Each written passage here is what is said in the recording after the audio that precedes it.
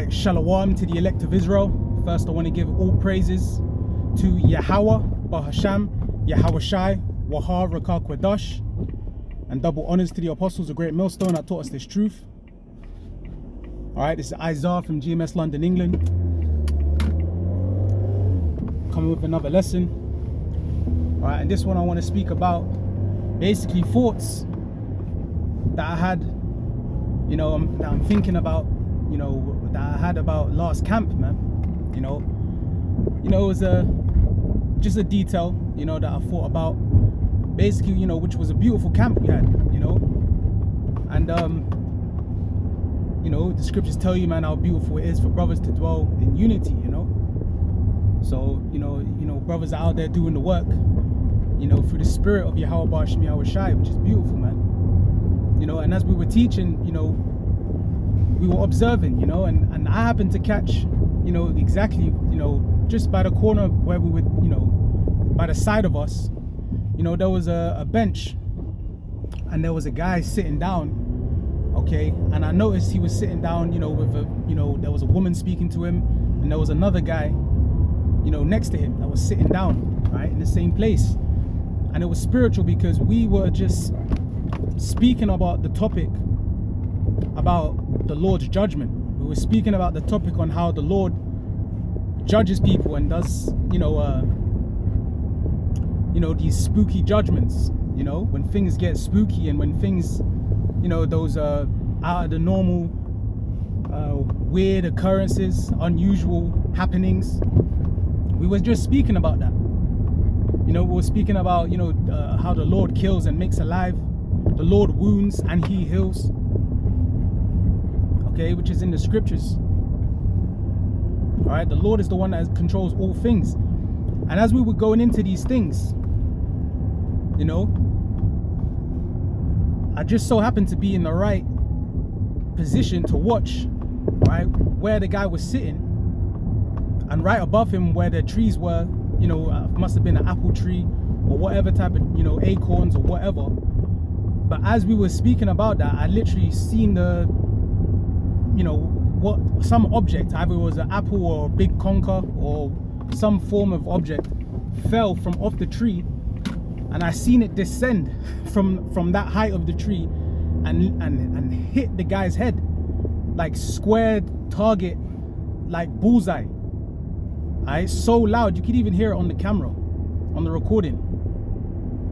Okay, you could see it, man, and man, I saw that all occur at once, and I was taken back, man, because we were just going into that topic, still in speaking about that topic, and the Lord does that. He shows and proves, you know.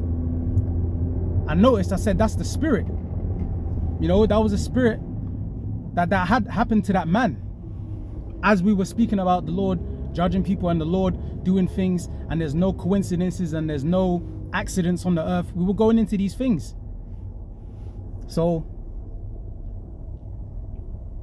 you know, and he couldn't believe it. You know, the guy was there all looking around on the floor like he was flabbergasted. Didn't know that he woke up that morning, you know, to sit in front of, you know,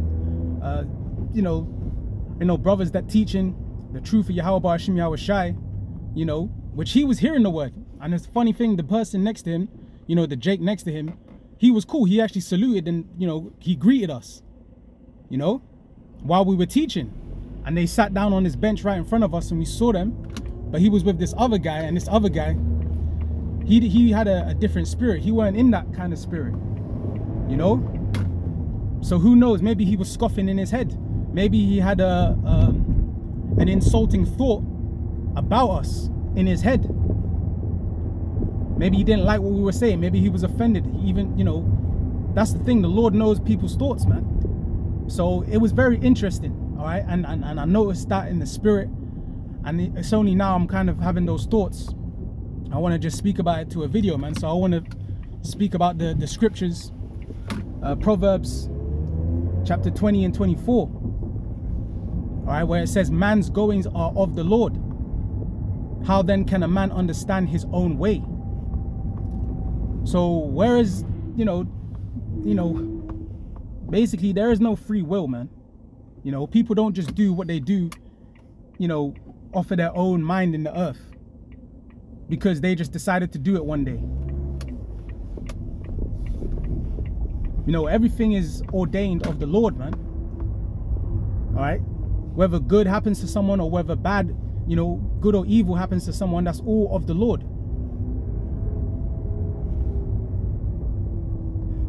And that's why we say to fear the Lord. Because the even reason anybody's whole existence is even on the earth is because the Lord has a destiny for them.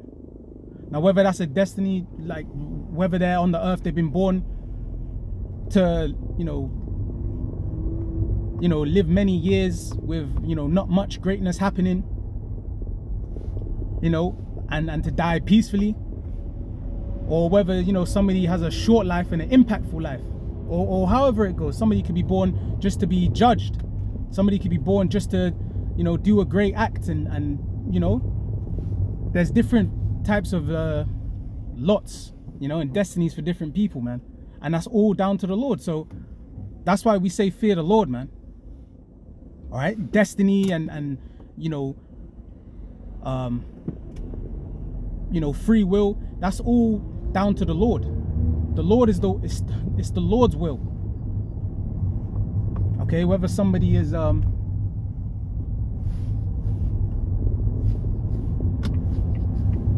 right, whether somebody is, you know, talented, they got great. Look at all these celebrities, Michael Jackson and, you know, Michael Jordan, LeBron James, all these different types of athletes and all these different inventors and creatives and all that stuff. That's all given to them by the Lord.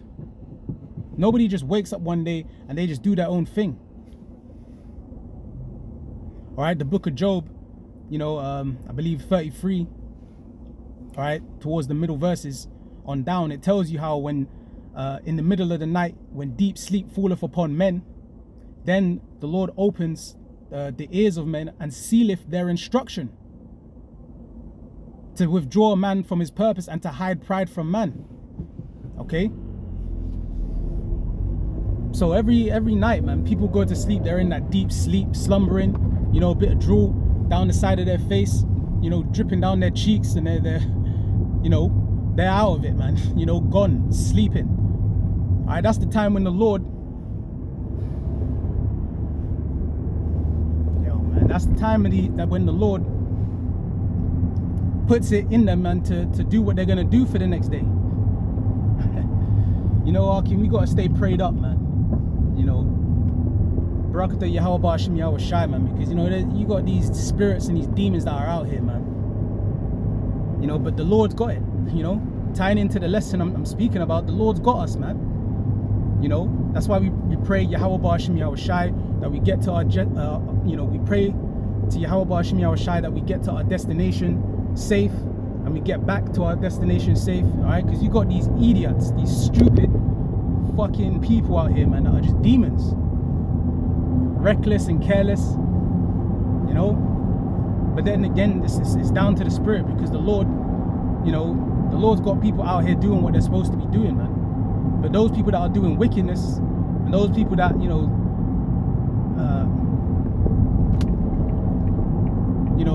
that are doing the evil, they're gonna have to pay for that. They're gonna get judged. That's the thing.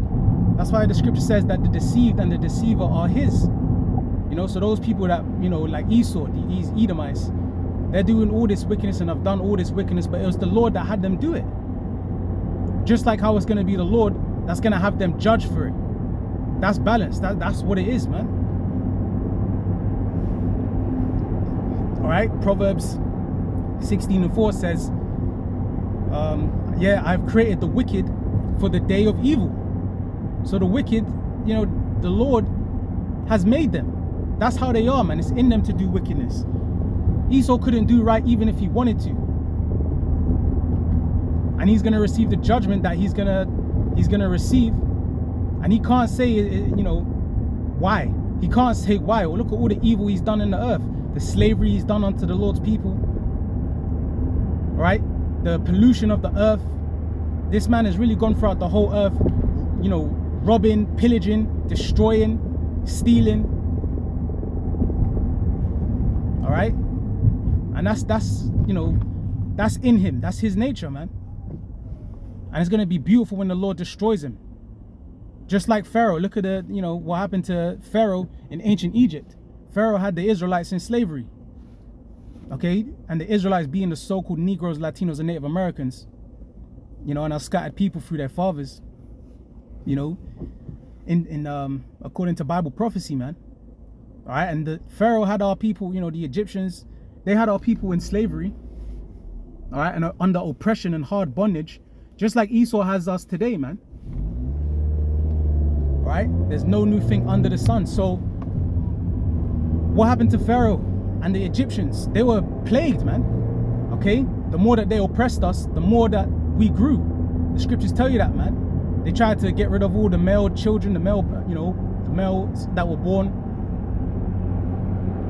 All right? They oppressed us with hard labor and bondage, treated us, you know, very badly, ill-treated us, mistreated us. You know, to where they got plagued, man. You know, rivers of blood. You know, the darkness over the land. The firstborns, their firstborns getting slaughtered. You know, all these different types of plagues happened unto them. You know, and what ended up happening, the scriptures tell you that, you know, Pharaoh wouldn't let the Lord's people go. And that it was the Lord that hardened Pharaoh's heart. Come on, man. You think Pharaoh, you know, would have, you know, if he knew that all of that would have to happen, you think he wouldn't have just let the Israelites go? See, this is the thing people are going to understand, man, that this is the Lord's movie, man. This is the Lord's will. All right? Man is the creature. Not, you know, this is the thing. And, you know, the scriptures tell you that does not the potter have power over the clay? Who's the potter? That's the Lord. The Lord's our potter. He's our creator. We're the creation. He controls everything. All right? The scriptures tell you that a sparrow, one of those, you know, those birds, they don't fall to the ground unless the Lord sanctioned it. That's power, man. So we serve and worship a living true power, man. The Heavenly Father's name being Yahweh, which means He is. Okay? He exists. Okay? And His only begotten Son, Yahweh Shai, means He is salvation. Right? The deliverer. So this is what's going on in the earth, man. Nobody's got no free will. Just like Pharaoh found out, because his heart was hardened to keep the Israelites and keep pursuing the Israelites. And what ended up happening, he got drowned in the sea, man. You know, the Red Sea, the Gulf of Suez, right, where the Israelites walked through the waters on dry land. And then the Lord closed up the waters on the Egyptians and Pharaoh and his army. So what free will did Pharaoh have when the Lord hardened his heart, his mind, to pursue us, to be stubborn? No, man. What was all the purpose? To show the power of the Lord, man. Egypt was a superpower, ruling, all right? And the Lord brought them down, and He got the glory. Just like what's going to happen in these last days, when the Pharaoh today being Esau, the so-called white man, all right, ruling America, which is Babylon, also spiritually Egypt. When America's destroyed, then what? Who's going to get the glory? Who done this? Who is the power that has caused this? Yahweh Ba'Hashem Yahweh Shai. And that's the thing as well. You think these elites, you know, would be doing their NWO, setting up all these things, if they knew only that America is just going to be destroyed with missiles? Do you think that they would use these nuclear missiles? Do you think that they would be making these nuclear missiles if they knew that it was going to be used to destroy America and certain lands that get hit? But America is going to be totally wiped off. Okay, Amos 9 and 8. Behold, my eyes are upon this sinful kingdom, and I will destroy it from off of the face of the earth, saith the Lord. But saving, I will not utterly destroy the house of Jacob. Okay? So America is that sinful kingdom, man. Pushing the ways of Sodom, pushing the ways of idolatry and wickedness in the earth.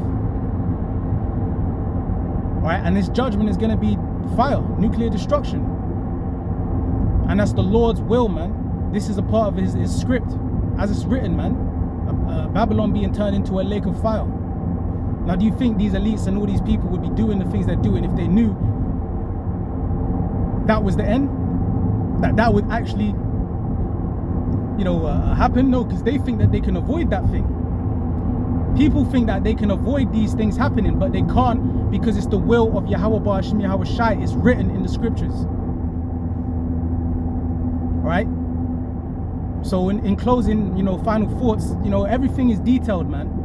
Lord willing, that's the point that I'm conveying in this thing, man, because only a spiritual person is going to understand that. Right? The scriptures tell you that a spiritual man judgeth all things, you know, roughly quoting, you know, you got to be spiritually minded, you know, spiritually discerned, man.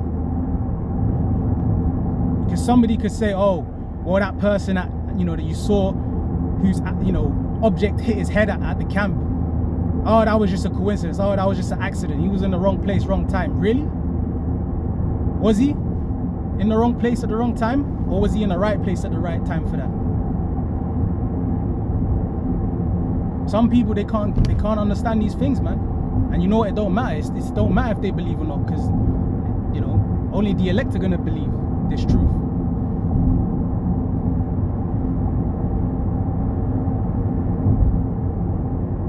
You know, even on down to the point where, you know, which was prophecy, you know, that, you know, disciple Peter, you know, where the Lord told Peter that he would deny him 3 times. The Lord told Peter he would deny him 3 times, you know, before the cock crew. Come on, man, before the cock crew. You telling me that that life on this earth ain't to details? The Lord is about details, man. So that's why, Akim, you know, that's a comforting thing and a fearful thing at the same time. Because it's comforting to know that nothing that happens without Yahweh Ba'ashem Yahweh Shai say so. You think Peter wanted to deny, you know, to deny the Lord in that situation, in that circumstances, in that time? If he had you know, if it was his way, of course he wouldn't. But it's the Lord's will. It was prophecy. It was written that way. But Apostle Peter, you know, he's of the elect, but it was written that it would go down that way. And guess what? He's gonna be delivered, you know, and he's gonna receive the kingdom, you know, when the kingdom is established, man, because he's of the Lord's elect, you know. But my point being is that that happened still, and immediately the cock crew. And Peter knew what time it was. He knew what happened. He knew what was told. So my point being is that the Lord is detailed, man. Everything that happens in our lives, everything that happens on the earth, is all detailed. The Lord is about details. All right? Even so, to the scriptures tell you, you can't even turn your hairs grey. You can't make yourself taller or shorter or whatever. Everything that happens is down to the Lord's will.